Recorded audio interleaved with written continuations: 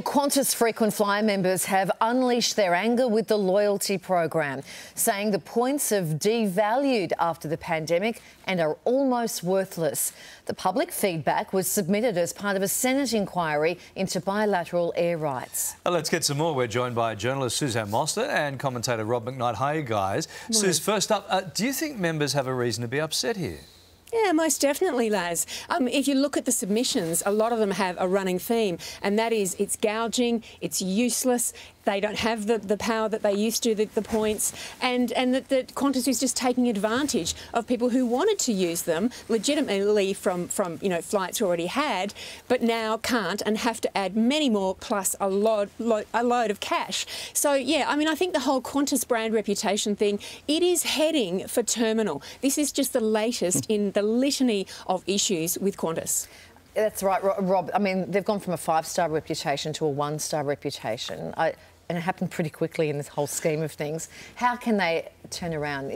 Are they capable of turning this around? Look, it's interesting, isn't it? Because from the Qantas frequent flyer points, I brought my family down from the Gold Coast to Sydney a few months ago and actually had no problems booking flights and making that happen.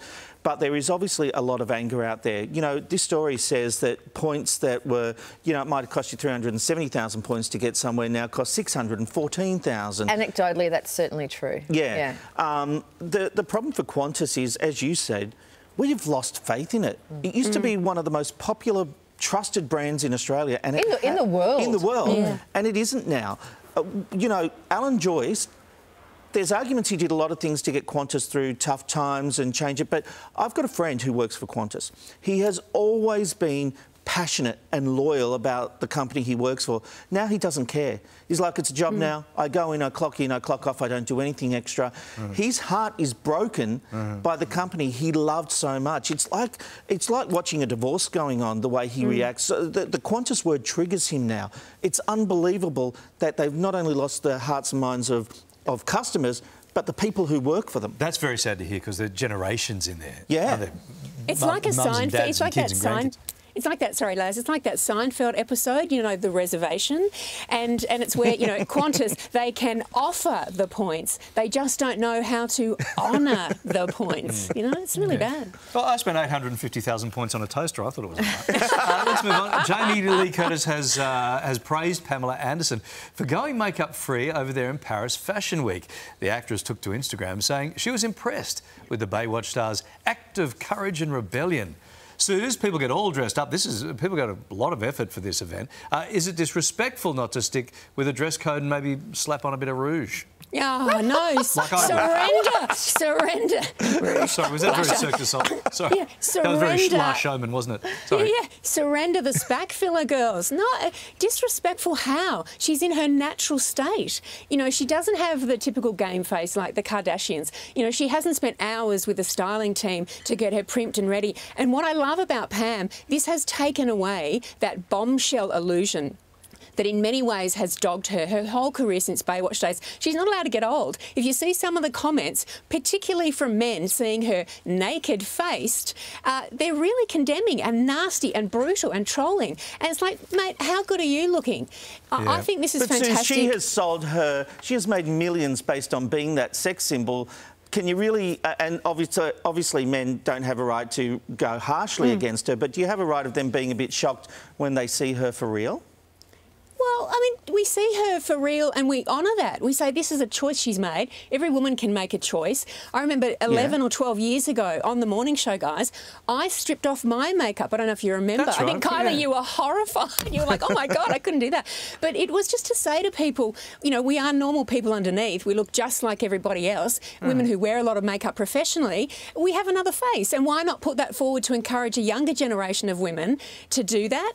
Is it rebellion? I don't think so. As you get older, you go, I've got self-acceptance, I appreciate me for all my imperfections, because perfection doesn't exist in an imperfect world. Good on her. She looked fantastic. I'm not just saying it. I think she looks better. I think she I thought she looked great. Yeah. Finally, a woman has been left confused after being invited to a friend's gender reveal party. But then get this, she was asked to pay $30, more than, for food and drinks for the event. So come along to my event. And I want you to pay for it as well. Rob, is it rude to charge guests if you are putting on the party and hosting? It's rude if you say they can't wear makeup. They tried to get me to come on this show today without makeup. It wasn't happening, let me tell you that right now. Look, when I saw the headline of this, I did think, oh, my God, are you serious? But then something caught my eye in the article. You didn't have to bring a present. And I thought, this is the deal of a lifetime. A baby shower present, what, 50, 100 bucks? You go to any baby company, like, seriously, Suze, you go to any of those stores and they go, oh, baby shower, ding, ding, ding, ding, money goes up. 30 bucks to go to an event where you don't have to take a present, I'm in. Yeah, interesting. Just Suze? confirming everything I knew about you, Rob. Just in that... Just in that... What does that mean? It means I'm going to bring a present. It's like, oh, that's great. Like, ding, ding, ding. No, my wife hates it because when she goes shopping, she looks for all the deals. She's going from store to store. She spends hours. I'm like, in there. That'll do, that'll do. I'm done, I'm out the door. That's on sale, I'll grab that and 2 of those. Are you that physical when you shop? That's like... That's me. I'm like a ranting bull. like a bull in a baby store. Now, Suze, would you go to a gender reveal if someone said, hey, 30 bucks each? Look, I would if it were a very dear friend or family member. I just have an issue with this. Call me old school, but I think that's a good thing. If you can afford to go out and invite people for a gender reveal, which I have an issue with in itself, I just don't get the whole gender reveal thing. But if you're going to throw something and say, come and honour us, come and celebrate us in this beautiful new life, pay for it, pay for the people. And if you can't afford to, you can do something very easily at home. You say everybody brings a dish. It's very communal. It has that collegial feel. Bring a plate. And everyone thinks it's an actual plate. The new generation say, do I just bring a plate? Here's my idea. Don't do a gender reveal party. Or you know what? Do that. Ask for the 30 bucks, but just know they're going to be talking about you in the WhatsApp group. It's like, can you believe Cheryl is asking us to pay? Yes, Larry. I went to a 40th and you know, a friend, and invited us to this really swanky restaurant. And it said on the invitation, formal invitation, come and enjoy lunch with us.